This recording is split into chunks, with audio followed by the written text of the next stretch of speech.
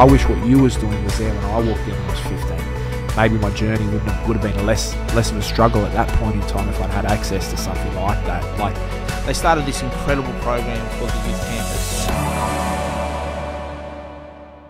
All right, everyone, welcome to the next edition of the Impact Policy Podcast. I'm joined here today by local legend and leader Adam Thompson. He's going to spend some time today having a yarn to us about all things community development, leadership, coaching, young people, the public sector, you name it, he's done it. And we're so grateful that we can have him here. I won't go through his whole introduction. I'll give him some space to share his story a little bit, and then we can have a good yarn. So, Tomo, welcome, my bro. Yeah, thanks, mate. Good to be sitting here with a fellow 2037 boy from Glebe. So, yeah, I'm really proud of what you're doing, mate. And yeah, just a real honour to be here with you today. Yeah, thanks, bro. It's so good to have you. Maybe we could kick off just by you sharing a little bit about yourself, your journey. You've had a really interesting sort of trajectory with your career. And yeah, maybe just start there. Yeah, so yeah, as I mentioned, I grew up in Glebe, down in the Housing Commission down there at Glebe Street, Franklin Street. Anyone from around that area knows that little lot pretty well. You know, single mum, younger sister. You know, we had a lot of the struggles that a lot of people in that area had at that time. Those kind of 80s, 90s social housing. A lot of crime, a lot of different things going on. But look, the most consistent thing was there was plenty of love in there. You know, and yeah.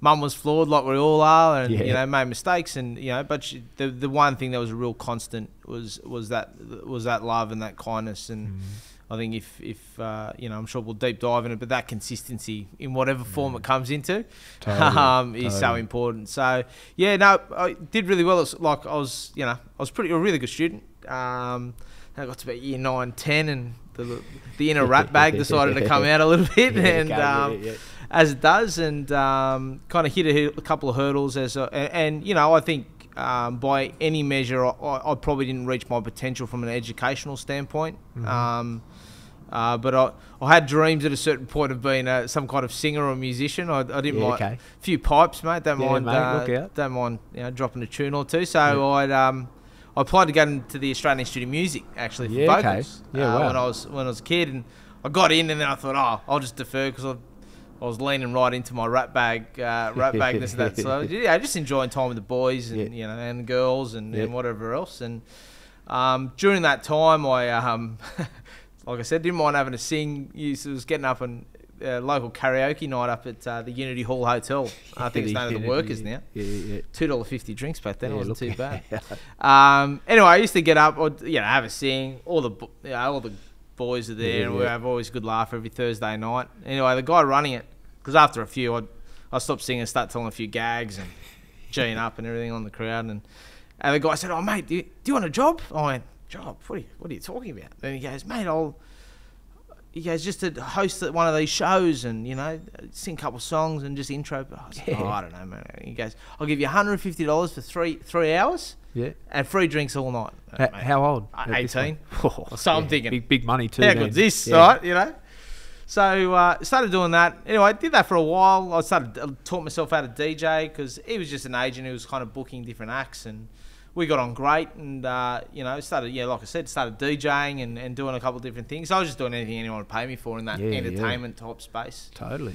And then kind of as I was doing, just enjoyed. You can probably tell I didn't mind talking. You know, I could talk my way through a bowl of porridge. So, so I just enjoyed that part of it, and I liked the challenge. And it's probably an insight into my character a bit.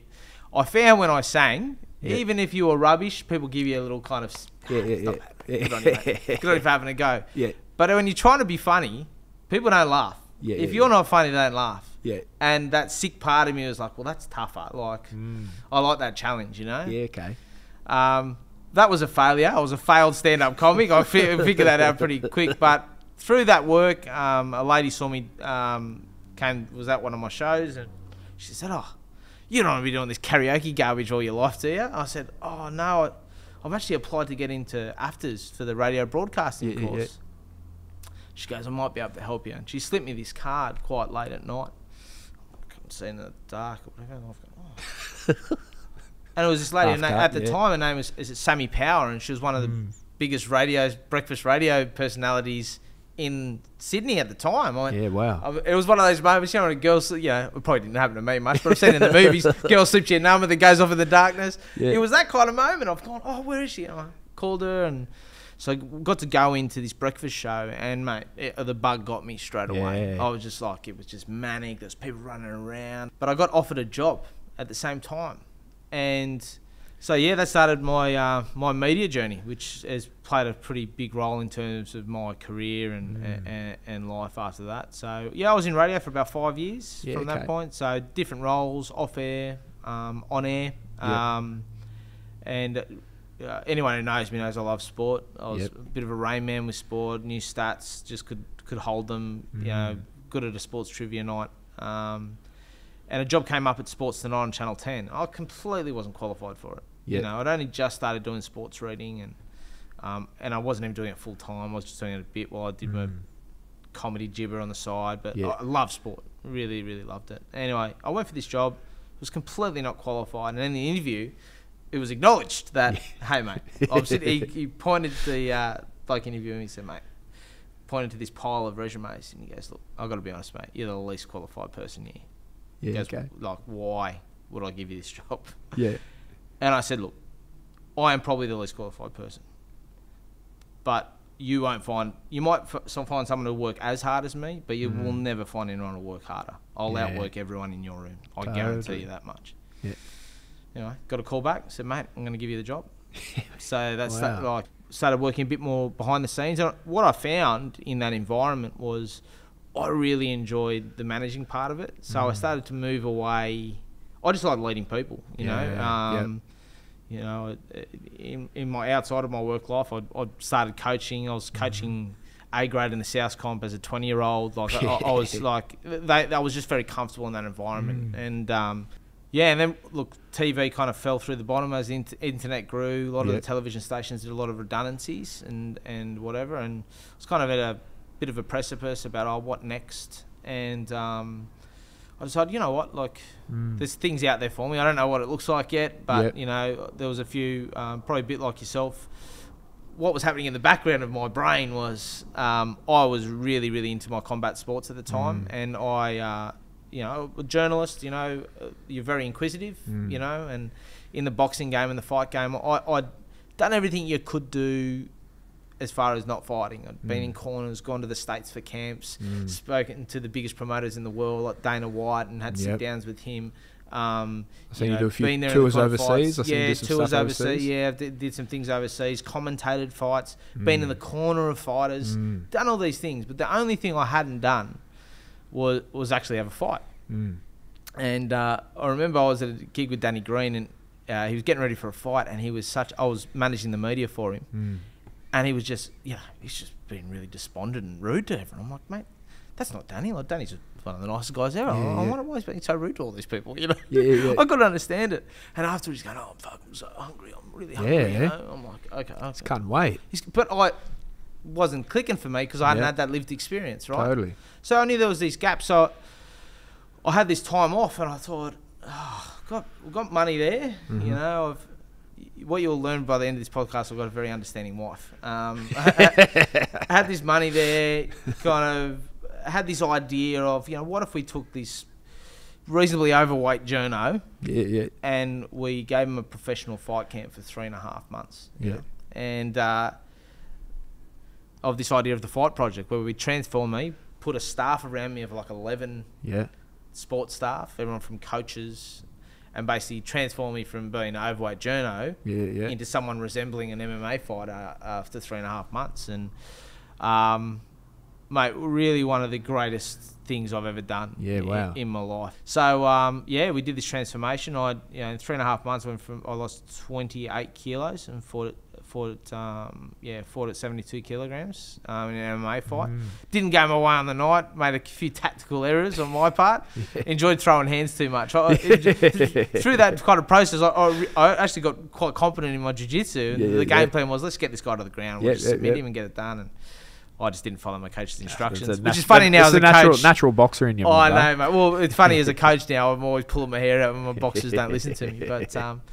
But that was a really, really important journey for me, because it just kind of, I was so career driven. Like everything was about career. Like, everything I did, everywhere I moved, the people circles I moved with, if it wasn't in some way benefiting what I was going to do and my goals career wise, then in some ways it didn't matter, But I was like, and it was about the same time. So this is about 2012. I got reintroduced because I was a PCYC kid growing up. Yep. But I got reintroduced to the PCYC at Woolloomooloo. Yep. And that's where I jump in, because that's when I first heard of you properly, because I'd seen you around, and then I knew you did stuff with the footy. You coaches. I think a few mutual friends that probably would have played on teams that you coached. And then I remember thinking, because we both have a strong connection PCYC. I remember thinking, what's this? This he was a really successful, corporate sort of lad in that space. What's he come back down to PCYC to do all this sort of stuff? And asked around. I said, "What do you know about this Tomo guy?" And they said, he just loves like sport, community, he's just trying to do stuff that's really in line with his passion and all that sort of stuff. And so that's when I sort of first was like, okay, and I started to pay attention to you a bit, your journey, and watch what you're doing at PCYC. But yeah, let's hear about some of that. Yeah, so essentially, I was sound like a name drop here, but I was writing Brad Fittler's book. Yeah. And the way we do it is we'd meet down with a couple of other mates, James Dack, who's heavily involved with the PCYC, and Holly, who we're both very fond of. She's the impact policy guru here. Yeah, exactly right. So she was with us. She was down there as the youth worker, and she came past one morning and she goes, "Oh, guys, can I train with you?" And we said, "Yeah, 100%, Holly, get involved." Yep. And she said, "Oh, do you mind bringing down a couple of kids?" So we're training down there, and then she's brought a couple of kids, and those couple of kids turned into a couple more kids. And all of a sudden, we got about 12 kids down there, training with myself, Freddie, James, and Dave and Holly. Anyway, we get to the end of, and just organically, I just ended up running the sessions. But I don't even know, it wasn't a conscious decision, but I just ended up... The natural leader in coaching. Or whatever it was, but I went straight into coach mode when we had all those people there. Freddie and I got the end of our book, wrote the book, all good, and Holly said, this has been awesome, how would you feel about staying around and continuing the program in the morning? I said, oh yeah, it's part of my life now, so no dramas at all. So I just stayed and ran this Spartan training program for the local kids, and it was literally turned into the best part of my week. And that kind of started my volunteering journey with PCYC. That was about 2012. Holly would go, I got this young fella, do you want to come have a chat? And I said, yeah, no worries. And they started this incredible program called the Youth Campus, and basically the premise of the Youth Campus, it was capturing Year 9 and Year 10 students who've kind of fallen away from the school system. That traditional learning model just didn't work for them, right? It wasn't working. Totally. And this was a way for them to get their Year 10 equivalent through TAFE. So we had a partnership through TAFE and Catholic Care. And then, but also build some other things around them because they need to learn different. So definitely. We introduced a program called The Right Journey. And I don't know if you haven't had a chance to look it up. It's an incredible program, which is really about rites of passage, you know, in this modern, you look at older cultures, like our Indigenous culture, there's always these rites of passages. Now, in traditional Western culture, we think 16th, 21st, marriage, death. They're all these major milestones. Where in traditional cultures, there's a bunch of other milestones. Whether it's the tribes in Africa that need to go and hunt something and bring that back to their tribe, and that's how they show that they're moving into adulthood. I started my path as a mentor in that program, and really one of the more powerful things I've ever had the opportunity to be a part of, and played a huge role. Whilst all this is happening, I'm still doing my media career. I set up my own agency and was doing really, really well. But I got to a point in that where I was volunteering, and that's where my love was and my passion was working with young people. But there was a clash, because inevitably there will be. I've got my career and what I need to do there. And I decided, once again, very understanding wife, that I took a 2-year sabbatical from my work, and I took over from Holly as the manager. I think we did some really great work. I took some of the business acumen I had, and I wanted to apply it to the way we did charity. We weren't really approaching our business, PCYC, and obviously I was working at more of a local level as a social enterprise. Totally. Because that's what PCYC is, right? I looked at all the things I could do down there, like, I could do this and that, but I thought, what it needs from me, it actually needs me to take my stuff from my career and apply it into this space. Totally. And, we had some really, really good years. I think in total we brought in a commitment of nearly $1 million in fundraising money. Yeah, wow. Just for that club alone down there, which funded things like youth campus, things like our boxing program, and Ninja Warrior program, which has become a signature program down at Woolo, all these type of things. And it was great because what it did for me, it cemented kind of what I already knew, which was my purpose. Yeah. And I think understanding your purpose is a superpower. Totally. And I always say, and people are going to take their own time to get to that point. But for me, that 2 years was an investment in understanding my purpose. Totally. So we all have families. Obviously that.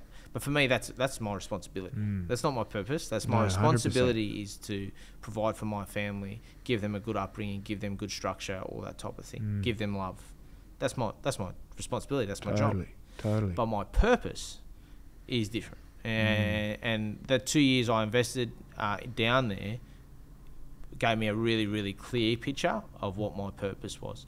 That I wanted to have a positive impact on community. I had to find ways to do that. And constantly challenge myself to do more. And that was my purpose. So when I got back into my, I guess, after my 2 year sabbatical, I felt so empowered, Yep. Because I went into, whether I'm speaking to people about joining their organisations or whatever, I'm here, this is what I can bring to the table. But just so you're aware, I do this, nothing can stand in the way of that. Totally. Because that makes me better. Makes me a better dad, makes me a better husband, it makes me a better work colleague, and it makes me a better leader. And we just started from scratch, and there was a lot of doubt in terms of our ability to. I said, look, if no one comes for 2 months, that's okay. Yeah, totally. There's 3 kids in here, or I've one, So we started the youth boxing program up, and it's been incredible. I think there's a lot of power in what you just said around consistency, showing up, and it might be no kids for 2 months, or it might just be one, something that you just said then. And I feel like what I've seen around stuff that's been really successful has been those simple ingredients of consistency and showing up, particularly in our communities when families can be fragmented or there can be complex issues at home. It's the consistency of a safe space, outlet, a boxing program, for the long term that generates momentum. I think about the Tribal Warrior boxing stuff at Redfern, right? They've been going for probably similar sort of time, about over 10 years. And, shout out Uncle Shane. Shout out Uncle Shane, showing up. For anything else, Monday, Wednesday, Friday, that program runs and everybody knows. So numbers will go up, numbers will go down. Yep. They've had hundreds, they've had tens. Yep. But they're always there, and it's consistent, and it's not determined on funding cycles, rounds, ministerial directions, all that sort of stuff. Yeah. It's community and people showing up and being committed, and in the long term, I think that's how stuff grows, right? Because I look at the impact that you're having now, and that's the investment of that consistent 10-year relationship with that community and that place. That's like, it's almost like the seed, the key ingredient, And it's funny, consistency. We think consistency can have a long-term impact, but from what I've seen, it can actually have a real good short-term impact, because a lot of the kids we're dealing with, and a lot of the time, one of the things they don't have is consistency. Yeah. First came to PCYC Woolo because I got into a fight at the group home and got a hiding and thought, I don't know how to fight. I've got to learn how to box.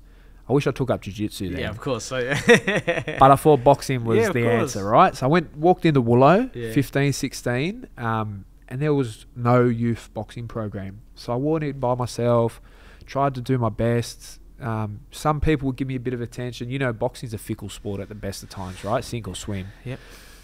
I stuck around for maybe almost a year. I wish what you was doing was there when I walked in when I was 15.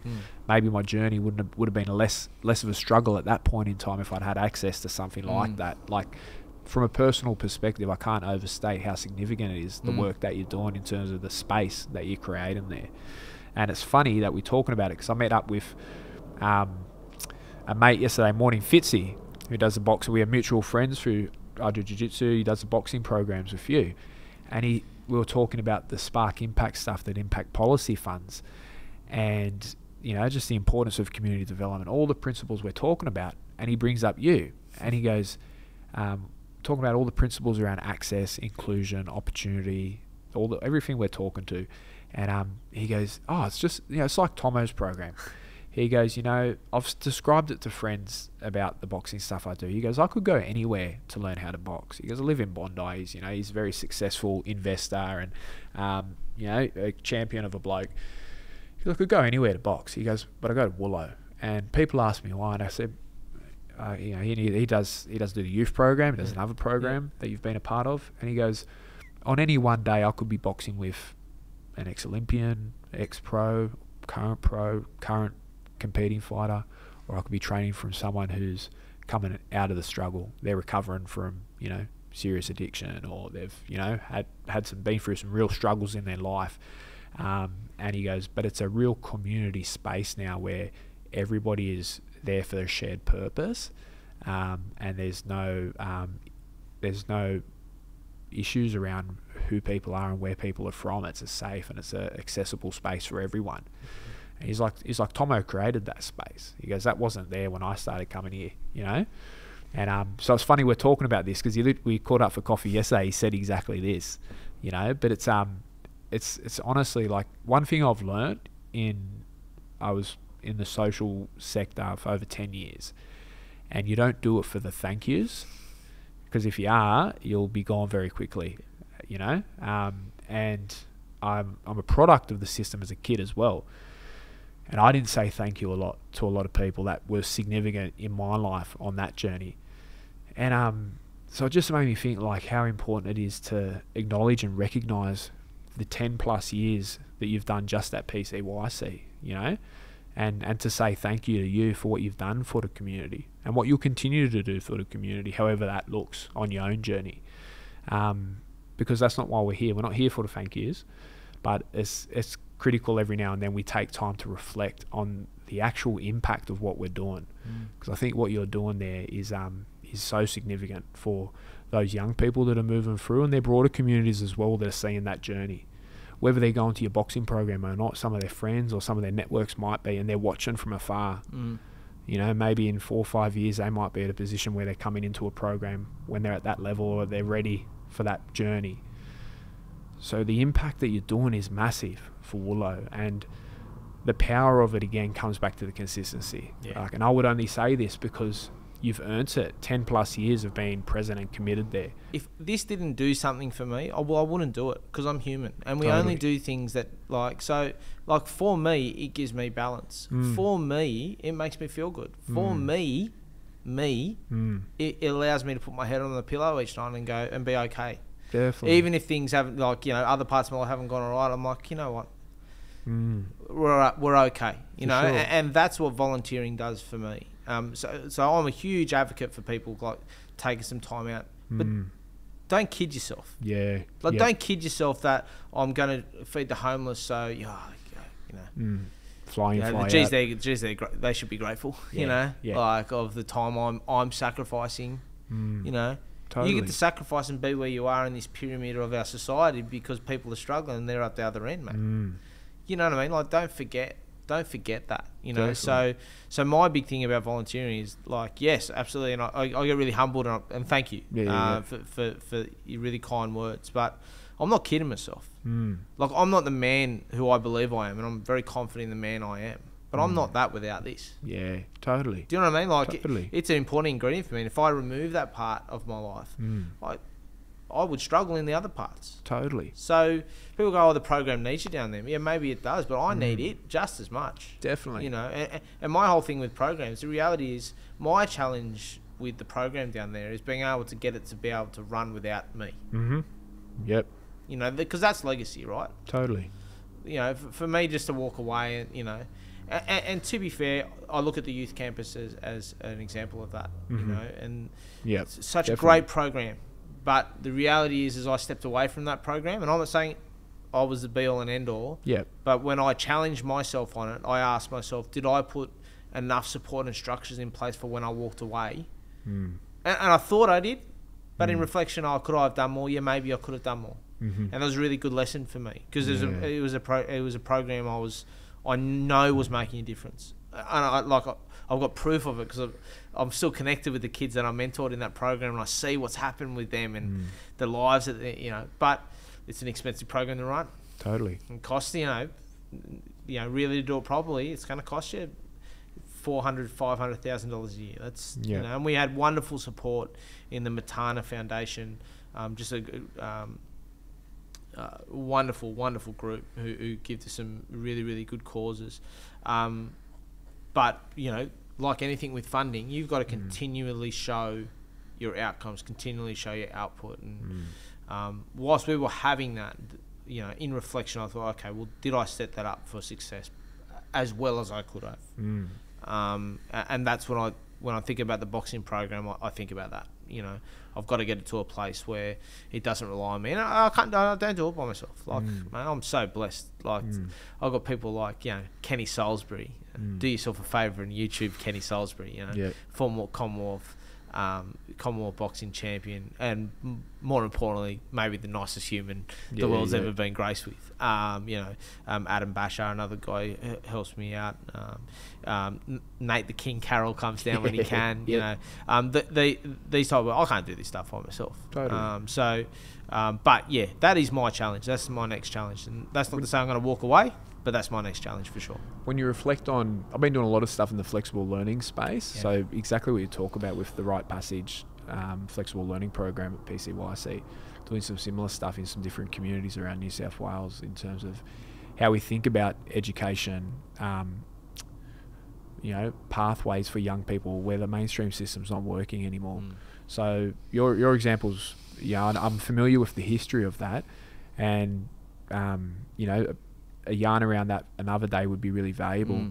I often think of what happened in lockdown and homeschooling, the technological sort of revolution in terms of all that sort of stuff. And I was actually really refreshed to see a conversation around thinking differently around education, because I just thought, like, wow, what a great opportunity for us to have some discussions around, like, not to poke holes at the education system, but are there spaces where we can do this stuff better? Can we leverage growing presence of technology or flexibility? Our whole thinking around flexible working and living and all that sort of stuff is shifting. So how does that world look for our young people too, and different things like that? So hoping we can start to have some of those brave conversations, right? But I think for a lot of stuff when we talk about this, and that's one of the challenges at a policy level for government is we have them broad, but they have to be. We have to look at it at a local level in terms of how that impacts those communities, right? So, it's worked well for that community there. There could be a range of demographic at that moment of time and environmental and time sort of issues that reflected that decision. But when we're talking about rural, remote communities, central city communities, communities with cultural background and differences and all that sort of stuff that's going on. There's no reason why I don't think our communities can come together and have a conversation around determining what looks best for our people in our communities, every day. I think they're hugely important, because one of the consistent things that we saw through Youth Campus, and why the right journey element of the broader Youth Campus was so important, was it really helped these young people find their identity. We've all been 14, 15, 16 months, right? Totally. Trying to find ourselves. How much do we hear that cliche phrase? Definitely. Trying to find themselves. Or let them travel so they can find themselves, all that type of thing. Well, some people don't have the capacity to go travel. Totally. Some people have got these barriers where they literally can't overcome to have an opportunity to even find themselves. They might be caring for a sick relative. They might, be in a home where there's a family violence situation. Whatever these factors are, that TRJ element within Youth Campus, we knew that if we could get the breakthroughs there, have these kids find these little moments where they were finding themselves, the other stuff works itself out. Totally. Mental. And you come from you recently left the department I work in, and they're big on the mentoring space, and I'm part of the mentoring program there. And I'm always saying to my mentees there, that. There's a reason on the aeroplane they tell you to put your mask on before you sort of kids. Yeah. You know what I mean? Yeah. There's a roll-on effect. If you're okay, and then you've got the capacity to do more. Totally. And I think, it's great that we're having these brave conversations around, in particular around mental health and communicating more broadly. I think we can do it a bit better in the youth space, in terms of our language and how we do that. So we've got the answers, but I think there's some work that we can do there.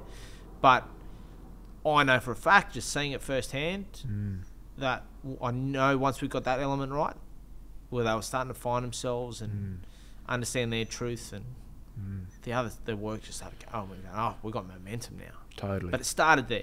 Totally. The schoolwork was a drag. For the first term of youth campus, it was a drag. It was more the same. But then we had these really productive kind of TRJ sessions, and then they'd have energy about it. They had a bit of front, Totally. It's like, okay, we've got a bit of confidence. You can be yourself now. Let's go.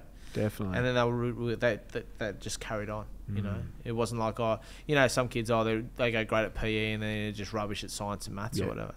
No, that didn't happen. There was a flow-on effect of they're starting to know themselves a bit better. They're getting their confidence up. That's going to flow on. So I don't know what that looks like. Yeah. But I certainly know that identity, and I think we see that. I'm proud Māori man.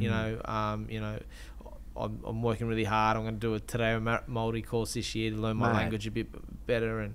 But I know that identity is really important to me, and that's just part of my identity. That means different things to different people. Yep. But there's a strength in that. Definitely. And having that connection to identity. Totally. Whatever that is, cultural identity.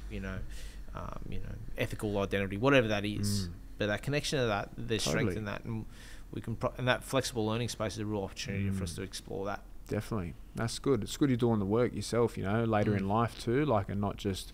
Some people get into their 30s and they just 40s, 50s, and that's it. They just are who they are, and they've fell into whoever that is. And I'm always really proud of hearing those exactly what you just said, because. I've got a few friends, myself even, going down that journey, and for us, it's not about ourselves as much as it is for our kids, right? I know you've got 2 young ones. Yeah. So your identity, culturally, is greatly going to inform their identity of who they are culturally and everything, because of that journey you've gone on. It's that flow-on effect, right? We talk about. Huge.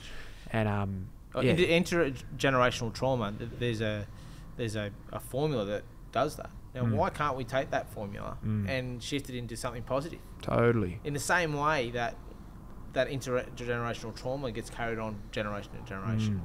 What's stopping us from taking that formula and applying it to something positive? Like in terms of, definitely. I'm going on a bit of a journey at the moment. Did one of those ancestry DNA tests? One of those? Yeah. And because I don't know my father. Okay. My mum got pregnant with me when she was 15. Yeah. For all intents and purposes, he did the Harold Holt. Yep. Don't know him, don't know the family. Mum never kind of had she was a kid. Yep. Never had the capacity to understand and maintain navigate contact. All that. Yep. All of that. And no Facebook back then. No Facebook back, none of that, bros. Yep. So I did this thing, and I've connected with these people. Okay, hold on, and started to look at family tree. I haven't got there yet, but I'm not doing it because I don't need. A father in my life at this point in my life. Yep. I've got my father-in-law. I'm really blessed. I've got a great father-in-law. But as far as male role models in my life, I've got plenty of wonderful blokes in my life, guys like yourself and other brothers and people I look up to. So it's not really about that. But I don't want my kids to go, oh, he never tried. Yeah. Yep. We've got a whole part of our history we don't know about, and Dad never really even looked at it. Yep. Definitely. And that's kind of why I'm doing it. I could care less if I find this person, who got my mum pregnant, but that I want to be able to tell my kids, well, you know what, I found out that our ancestry on that, it came from Scotland, and and just to give him something, Definitely. What I mean, that I can, rather than having a mystery. Definitely. Which happens to so much of our generation, right? There's a mystery past our parents because they didn't talk. For sure. They didn't share things, you know? That's right. So yeah, development in these older years, it's hard to find time, but I think it's important you do, in whatever it is. Yeah. Definitely. And you're giving your young ones permission in a sense, right? Because when you're actively seeking to connect as much dots as you can because of the value of that you know for yourself in future generations, to not just cut a whole part of yourself off. Yeah. You give your kids permission to, regardless of however far you get in that journey, it's a sense of value and pride in that part of yourself, because no matter how that relationship came about, where you came into the world, you talk about intergenerational trauma and all that sort of stuff. Well, that doesn't take away the fact that there's thousands of years of lineage that has brought you to where you are right now, and it's a powerful thing, right? I know it's powerful because, like, on the Māori side of my heritage, I know it deep. You know what I mean? My grandfather, passed it on, and my mum talks about it, and my mum's teaching my kids how to speak and the language.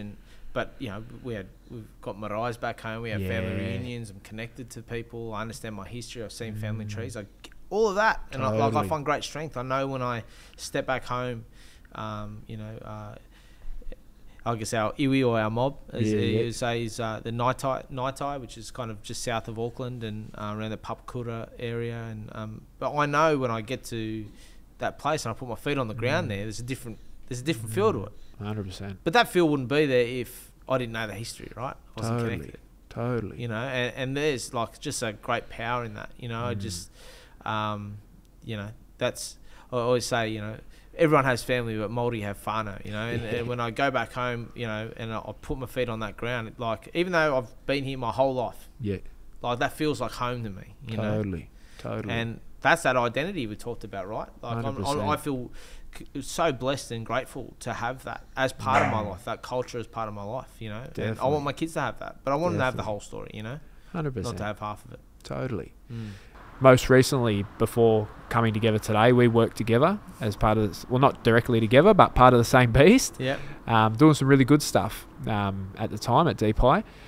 So I'd love to hear a little bit about your public servant sort of journey, because that's directly where you went after PCYC into state government. Yeah, I did. Yeah, so I out of PCYC, funnily enough, I went in and worked into the New South Wales Police Media Unit, and had two kind of really insightful, great years there. Number of roles, kind of, floated in different portfolios, but it was really great. I got a kind of good lens on, and you're dealing with some pretty heavy stuff in there. So it was it was high paced, and it was good. Like, it was the kind of jolt I needed to get back into what I was used to. I'm used to being in a newsroom or that really chaotic environment, and New South Wales Police is definitely that. So I did that for a couple of years. That was really interesting because friends groups, where we grew up, all those type of things, the connotations that come with that. I was working with the police when we were, there was these really strong protests through the city around police violence. Obviously, what happened from a George Floyd perspective and how that kind of flew on through into different parts of the world, including in Sydney, etc. So I was there during that time, and that was an interesting time, right? How hard would that be for you working in that space, being someone who comes from, from a cultural perspective, bringing that lens of what that lived experience can be, but also the community perspective and stuff? I think the one thing it did, and certainly, my role there isn't a public-facing one by any stretch, but I'd like to think I had a deep empathy, and I've got an empathy-first approach. Anyone that works with me knows that that's always my first instinct is empathy, not sympathy, but empathy. So, and I also understand, like, what's hard for you might not be hard for me, but it's still hard for you. And so I think the work that I did during that time, I didn't find it all that difficult or conflicting from my perspective, because that's my job. My job was to work. That's what I got paid. And the biggest thing, I guess, my work in the background is just talking about how we're communicating. How can we best communicate and give people space? And there was a lot of flexibility shown, I think, from during that time, and take into account we're going in the middle of a pandemic and all these type of things. I actually was really proud of the way that all parties actually genuinely collaborated. Yeah. Like, yeah, there were protests happening and all these type of things, but there was people who were working here who they had differing point of views. They absolutely did, but they wanted to make sure. And I can say this, like, the main priority was safety. Like, it really was. Like, from where we were, we wanted to make sure, okay, this is going to happen. So let's just make sure it's as safe or, you know, as it can possibly be. And people are going to want to express themselves, and that's okay. You know, we've got to make it a safe space. So, yeah, that was an interesting time. Once again, really great for professional development. Just kind of working through all that because there was a lot of crossover for me. You know, massively. You know, I'm walking along with the police. A lot of my friends are walking in that march. You know what I mean? So, you know, but that's okay. People who know me know my character. They know my values. Yeah, I don't have to justify that to anyone. Yeah, exactly. So that was good. And then I did 2 years there, and then found my way over to the DPI at the time, which is now DPE. And work in the social housing space, which was not by design by any stretch of the imagination. Back to where it all began. But yeah, it's funny how it works, right? You know, I'm a proud product of social housing, and I think what I brought to that space was that real understanding. You know, we've all worked in the public service. I'm not the first person who's come out of social housing and work in public service, but the fact that my job was to manage the messaging on how we talk about it. So it's been really interesting, and it has absolutely enabled me, that lens that you kind of touched on before. I think it's absolutely helped me do my job day to day in there. I am very conscious though, mate. I do separate it. I think that's important. I'm not, and I'll share this quote because it was a good one. You know, a good mate of mine, he scored this really great job, high profile job, and he's being interviewed by someone about it. And they said, "Mate, you've got the best job in the world, man. You must just love your job." Yeah. And he said, "Yeah, well, I love my kids. Yeah. And I love my wife. I love my family. Love my friends. I don't love my job, but I love being really good at it." Yeah. And that absolutely resonated with me. You know, I find it really easy to switch off. Like, oh, how do you switch? Oh, yeah, no worries, mate. You know, with my time at the cops, I had to. You know, I'm sitting there reading, really sensitive things, traumatic things. You know, with some of the squads that do some great work in the child abuse and sex crime squad. You know, you got to read the details. That's some heavy stuff you got to read. You know, totally. So that capacity to be able to desensitize and just switch off. You know what I mean? Because that's my job. That's my job. You know, and I certainly apply that to my current work. But there's no question, my deep understanding of social housing, being a product of it, and understanding community, certainly does assist with my work for sure. You said a couple of things there I just want to pick up on, and I made a note earlier when you were talking about what you get out of volunteering, and you were like, you said something about like I'm getting something out of this, you know. Personally, you know, a number of things you sort of said, and I jotted it down because, and then you used an example of, you don't just stick your hand up and go to a soup kitchen and think you've saved the world sort of thing. You weren't as blunt as that, but and it made me think about like how important it is. What resonated with me when you said that, I'll link it back to what you're talking about now, is it's about thinking about community development, volunteering, charity as strengths-based, right? Like, we see a lot of deficits dialogue in how we describe social housing, community development, all that sort of, go help the poor kids, you know, go fix the poor problems in the houses, all that sort of stuff. When you said that stuff about yourself and you're very honest and transparent, like, I'm getting something out of this, what you're saying is like, there's strength in being a part of this, and they're giving me that strength, you know, and I thought it was so natural that you said it, but so powerful, because it's something that is so overlooked in terms of how we communicate messaging, strategy, program orientation around how we think about solving problems. We often look at the problems, you know, we don't look at what's working or the strengths or the existing solutions. So then I bring it back to the housing stuff, because you talked about coming in and bringing the lens in from that sort of perspective as well, and having that lived experience and connection. I remember reading a post you put up on LinkedIn one day talking about how your mum put you in a cupboard when you were a baby in a drawer because times were tough. You know, like that was just a reality at a small stage in your journey. Like you've come from the struggle, right?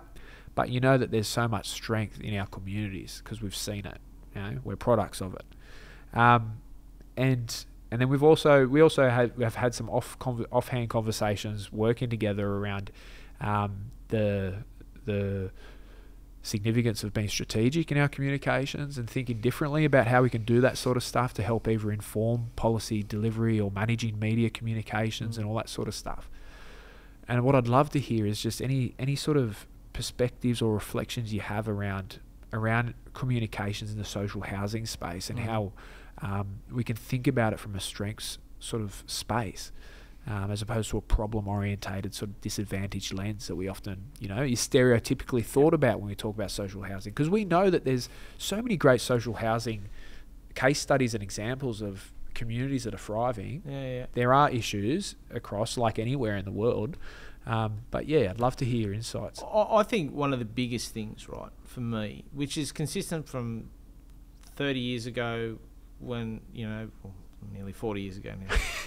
Who's counting? Oh, who's counting, right? I've been in social housing to meeting some social housing. I mean, I know social housing, but actually going in and looking at through that lens is the one really consistent thing is community, right? And the strength that they're connected. Now, if you just go to a more affluent suburb, there's a massive chance that the neighbours don't know each other. They don't talk to each other. They wouldn't know the person next door, let alone someone 3 doors down. Now, if you go down Waterloo, and I saw a sad story on the news about a person who passed away in, I think, a fire, something, whatever might have happened and transpired. But they spoke to all the neighbours and they spoke with such affinity and genuine sadness and actually genuinely knew this person. This wasn't someone that they go, oh yeah, they lived 2 doors down, didn't hear from them much, but sort of when I was walking the dog every now and then. They know each other. And that's community, mate. Totally. Like I know, like Mum had to work 2 jobs at a time or like work really late hours when we were young. It wasn't uncommon for me just to flick over to the neighbour's house or down 3 doors down and stay with them until Mum got finished and then they bring us back home. Totally. That doesn't happen now, mate. Totally. Like that doesn't happen, But it still happens in housing. Yeah. That sense of community, we're going to look after each other. And sometimes that passion is sometimes misguided, I think, obviously, that loyalty and passion. Sometimes we can probably do well to redivert some of that sometimes. But that is a strength, mate. Totally. Just because it might be utilised in some ways that might be antisocial or not beneficial to the individual or the wider community. There's a strength in the method. Do you know what I mean? Definitely. It's a bit like I was talking about intergenerational trauma. It's a method. It's worked. Totally. Something that got passed on. Well, how can we apply that positively? That's probably my biggest thing is like, let's tap into that, especially when you talk about community consultation and these type of things. Let's lean. That's a strength. These people are talking to each other. They've got constant dialogue. They get strength in numbers because they're really ready to come together at any time on any issue. Totally. They will back each other up 100%. Totally. I see with my mum and I tell her sometimes like she's fired up, ready to go to a protest or something. I said, Mum, and I'll tell her, I'll give her a bit of context. She's like, oh, I didn't really know that. I was just going to support my friend. But that's a strength. Yeah, totally. That's awesome. Totally. So if we can empower them to be more part of the decision-making process, and we both know like they are in terms of community consultation, it's a pretty rigorous process. And robust process. But, I think the more we can lean into that, I think what you'll find is, there's a real benefit to that. Data doesn't lie. Like we got to make decisions based on some of the analytics that we get. And social housing is a good point of that. Social housing is changing in terms of the people who need it. It's a lot of the large demographic are older, single people, going to have mobility issues who want to age in place. So we know that. So that changes who we kind of talk to. Yes, there's a massive waiting list, but that's just a reality of the changing face, of social housing. So that's obviously something you've got to take into account. You take that into account in any kind of strategic comms or media plan in terms of, okay, well, who's our audience? How are we best, I was looking at it the other day, the Aboriginal Housing Office, they do such a great job on social media. Really good. Because they know who they're talking to. They're using language that resonates with their audience. Totally. Which means it gets taken in more, you know. Totally. So that's really important. But you're 100% right in terms of we can identify there's some real strength, you know, and people like us don't land where we are if we haven't acquired that strength from somewhere. Yeah, definitely. In terms of, you know, getting to just at this point of our lives and not having the outcomes that some of our you know, contemporaries, for sure, you know, or people we grew up with had. For you sure. know. That came from somewhere. Well, we didn't just pluck that out of the sky, walk past the shop one day and pick her up. Like that. We got that from our lived experience. So we've just, I think there's a lot of work to be done. And, you know, I think the work that you're starting to do now is really going to kind of open that space up a little bit more of how can we learn from these people? You know, you hear about old people, especially mob, you know, I love listening to you know, people like Noel Pearson and people talk. And let's lean in to learn these lessons. Like this is the oldest living, ongoing culture in the world. Totally. It's survived this long. Why are we listening to them? Let's listen to what they have to say. Totally. It doesn't mean we're always going to agree. It doesn't mean, but let's listen. Let's listen. You know. Definitely. There's survival has brought trauma, but that's a strength in survival, man. Definitely. It's a good example you make about the Aboriginal Housing Office and how they sort of manage their engagement with community, and you know, obviously they've been designed right to provide a specific service for a specific demographic in the state, and so right, their comms and their media is designed to manage to speak to that audience like you talk to. So I imagine like the complexities are quite challenging, right, in your space in social housing when you're trying to, I mean, you made the reference of the aging residents and shaping messages for that, but like, you know, you have any potential like perspectives or ideas around how we can, you know, you talked about the strength of community and the value that they can add and the reference to, you know, your mum's experiences and stuff and things like that, but I'm just trying to think like, you know, when we talk about like youth housing or different communities and stuff like that, are there any ways that we can really start to think a bit differently about how we've done stuff traditionally, whether from a strategic perspective or even just from thinking a bit differently about comms and media? Yeah, look, I mean, as far as that policy end of it, it's probably well outside my lane in terms of kind of where my head would be at from a strategic point of view. But certainly from a way we speak to people, you know, I kind of look at it in simple terms. My friend circle is super diverse, and I am always authentically me. But say if I'm speaking to a young person, for instance, I'm going to tweak my language so that they can hear me. Totally. You know, and I think that's one of that's a real challenge. I think just in comms generally, especially when you've got an audience or a message that's going to impact different audiences. Yep. So you really have to put in the work in terms of, okay, well, how can we make sure this lands and hits the mark with this particular audience? And it's inevitable that you don't hit everyone. Yeah. You just have to come to terms with that. You know what I mean? Definitely. You have to come to terms with that. You can't always hit everyone with the type of messaging that you want to. You kind of, it's a numbers game. Yeah. You know, database. How can we get the majority? But let's capture as many people as we can. You know? Totally. And you apply that lens. But I think in those simple terms, like then the words, the message doesn't change. Sometimes you just got to tweak the way you say it. You know, people will, you know, so often receive their news just on a Twitter feed or a Facebook update. Yeah.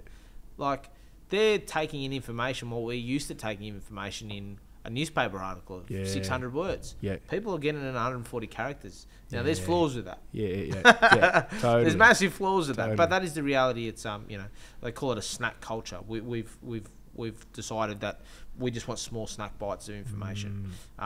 I think podcasting, funny sitting here, is kind of bending that trend in terms of long form. I think it's good to see because it gives that context and it's kind of changing the way people kind of approach things.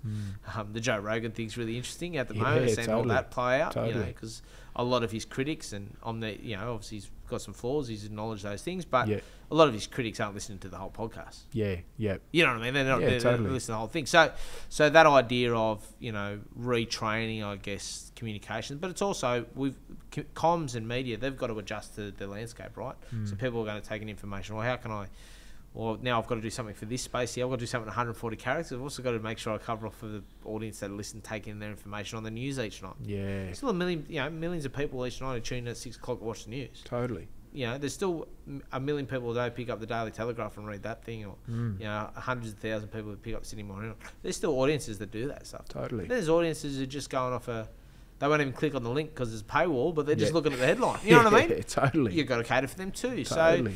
So, look, there's no question it's complex, and you're never ever, you're never ever going to. It's never going to be perfect. You're never going to get it perfect. There's just no way. Can I ask your perspectives around a big part of what we do at Impact Policy is digital communications, storytelling. We do a lot of stuff with the public sector around communicating case studies around what's worked really well and helping that to inform messaging and communications with external stakeholders. We partner with Amanaki Studios, who are producing this podcast, do different things as well. They've done a range of different things too for state government. And talking about all that stuff that you've talked to there in terms of messaging and stuff, and I guess, the references to Twitter, and we're seeing social media grow. One thing I'm seeing from, I guess, my journey is the rise of the impact of,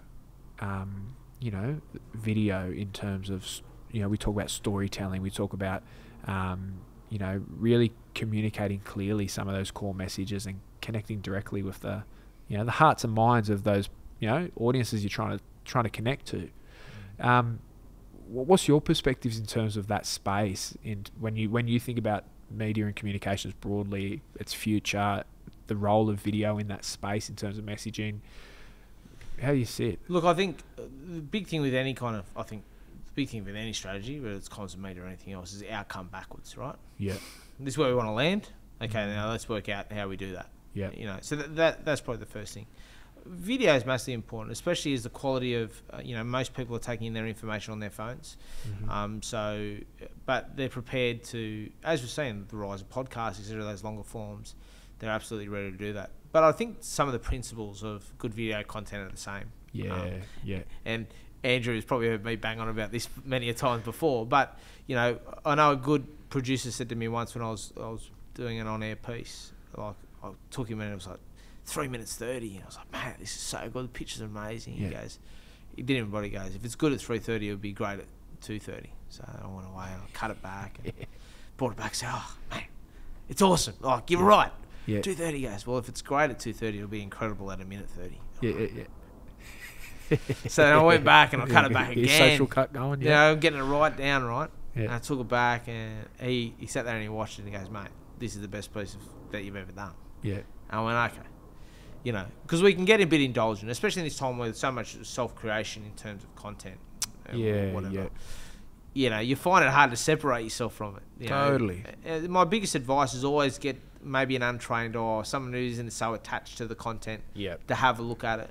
Because that's who's going to look at it, right? That's who you're sending it to. Totally. So I'm always big on having a blind lens come in, just look at it and go, oh yeah, that's pretty good. Like someone who's real honest with you. Yeah. Just to look at it and go, yeah, mate, I didn't really quite get that bit.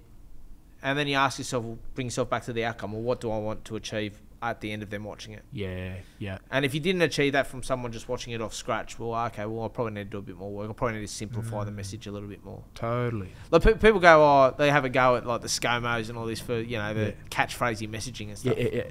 There's a reason why they keep doing it. Yeah. Because people remember it. Yeah. And if you want anything with especially the kind of content that you're undoubtedly going to be making, you want it to have an impact. Yeah. And you want people to remember it. Totally. People talk about, sorry about using that cliche. It's a cliche for a reason, because everyone gets it. Yeah. Do you know what I mean? Like the challenge of the English language is to look at different ways to be able to skin a cat, right? And you want to be able to say things differently. But they need to, at the end of the day, what's your outcome? I want them to understand whatever it is I'm talking about. So my biggest advice is, regardless of the length of the content that you're making, do I achieve my outcome which is often making the person watching it understand what I'm trying to say. Definitely. And come from a policy background, and I work with policy people every day. Yeah. They're in their own stuff. You know what I mean? Totally. So my job, like every day, is to take the magnificent work that they're doing and transfer it into something that everyone's going to understand. Yeah. Do you know what I mean? Definitely. So I think that's really, really important with content. Because the last thing you want people walking away from watching a video is confused. Yeah. You know, you don't go watch a movie where you watch the trailer and go, I don't really get the storyline. Yeah. You don't go and see it. Definitely. You know what I mean? Like, unless The Rock or someone's in it or something. Kevin Hart or something. But you don't go watch it because I didn't really get the trailer. Yeah, you know what I mean? Totally. You know? And then they can judge you because that premise of something that was great at 3:30 is going to be really good at 1:30. Sometimes they've got a really good trailer and they judge you. Yeah, totally. You watch the whole thing. I did the Sopranos movie the other day. It was horrible. Yeah. But yeah, that idea of outcome back. So keep challenging yourself. Would they understand what I'm actually, the whole effort, all the production, the hours, the scripts, everything? Did it get to my outcome? Because if it didn't, then it's, in some ways, if you're going to be really critical of yourself, it's a failure. Totally. Yeah, it's a really good reflection, and we're doing some similar stuff at the moment. We produced some comms for Roads to Home. You know, it's a Premier's priority. Yeah, good program. You know, it's a Premier's priority, re-election commitment, high profile, and quite complex in a lot of ways. And so comms was really valuable in that space from a video perspective in terms of communicating the complexity and the impact of that project for multiple audiences. You know, you've got the complexity of the history of missions and reserves for our people, and understanding that in the space of this broader infrastructure upgrade program and why it exists. But I think you're completely right as well, because we've produced communications that sort of, will help inform that process strategically long term internally for, different things that are happening for them. But it makes me think in terms of, your example of the 320, the 220, the 130, it's a real art and skill to be able to take something that is also complex, but be able to really nail those key takeaways in a way where you're not losing too much depth, and in a lot of ways can also have more power and impact, right? Yeah. Because the engagement's higher, and I think that's something that we see. We often, I think, in our space when we're producing stuff, sometimes we'll come in and we'll just produce, say, the case study. We won't do the social cut, and so we'll come in with a lens. If I'm doing stuff in the Aboriginal affairs space, I'm bringing a whole cultural lens to how I'm communicating that case study and that story and the impact and the layers with that lens. So it has that, like you said, when people they put a lot of stuff in it that someone that's coming out from the outside, maybe they're not sort of coming across that. Digressing a bit, but what I'm trying to say is, I've seen in the past where we've come in and say produced a case study. Yep. And then internal comms has done their own social cut, and you watch it from a producer perspective, from a cultural perspective, and you just think, oh no, you've missed the core message piece here for our external stakeholders. Whether it's the cultural lens, maybe they've just focused on program delivery and they've missed the significant impact or something like that.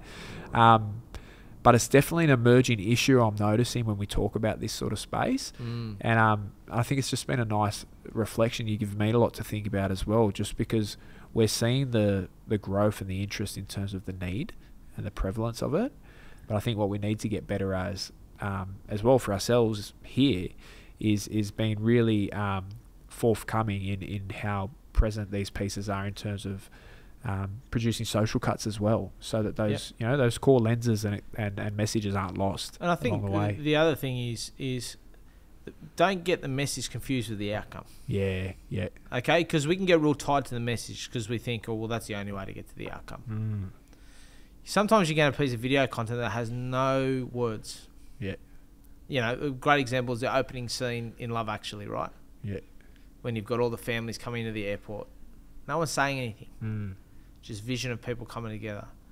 But you walk away from that going, I love that feeling. Yeah. When I'm at the airport, I haven't seen my missus or family members in a long time. Totally. Doesn't need words. Doesn't need... And it achieved the outcome. Yeah. Which is to make me feel something. Yeah, totally. So there's a delineation between two things. There's message, which is your vehicle to get an outcome. Definitely. And the outcome is for people to better understand something, is to feel something, to have empathy. you know, when we're talking about, you know, a lot of the content that you're talking about, and I've seen a lot of it or whatever, it's once again, okay, well, are we trying to, is our priority to inform mob that we're working on this stuff?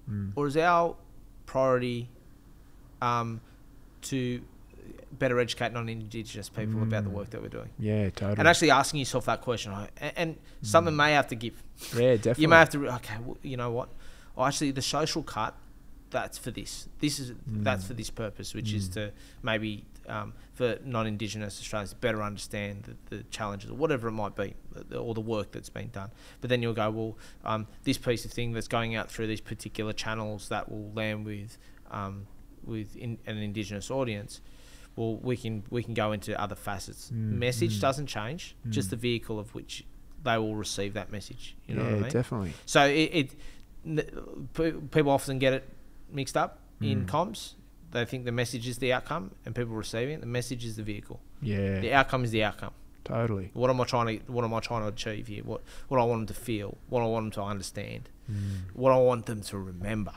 Because that's good content is content people remember. What I want them to remember. So that's probably, regardless of the length. Length is, you know, whatever. That's actually the important bit. Don't get it mixed up. Yeah, the message ain't the outcome. Totally. And so what's the future look like for you? A lot of change has been happening recently in the public sector, particularly at, you know, Department of Planning, Industry and Environment, where we've been at. How's things going? What's the future look like? How's the boxing going? Like, what's world right now look like for Tomo? The world is good. My family's healthy. We've come out of this kind of... I genuinely think we're coming out of the other side of this bloody pandemic thing, you know. Work is my work. You know, I've touched on it before, you know. I don't necessarily have to love my job, but I love being good at it. I think I go and eat to work each day, and I'm pretty good at it. So I'll keep doing that. I'm a big believer on things will take care of themselves. That's not a blind faith thing. I just think if I work hard every day, and you know, it's funny. My daughter just got you know, asked to be a part of a kind of high potential, you know. She'd get that from her mother, I'm sure. Yeah, absolutely. Right? Group, and she didn't quite get the context. She's only in year one, you know, of course. But she didn't really understand the context. And my big message was, like, you know, I didn't want her to think, I'm just natural and I got in. I said, mate, you work bloody hard, you know, and now because you work very hard, it's been recognised, and now you've been asked to go into this special group of students, and you get to do some other stuff about the things that you really love doing and whatnot. And yeah, that's all it is for me from a work perspective. I mean, this weekend is a real milestone weekend for me as far as our boxing program goes. And one of the young kids who started with me when I first started, he was about 14, 15. He's trying to go to the Commonwealth Games this weekend. He's got Commonwealth Games trials, and he was the first kid in like 28 years, like junior, to win a state title at Woolloomooloo. He's just a tremendous kid, and I'm super proud to, you know, be a part of his life beyond boxing.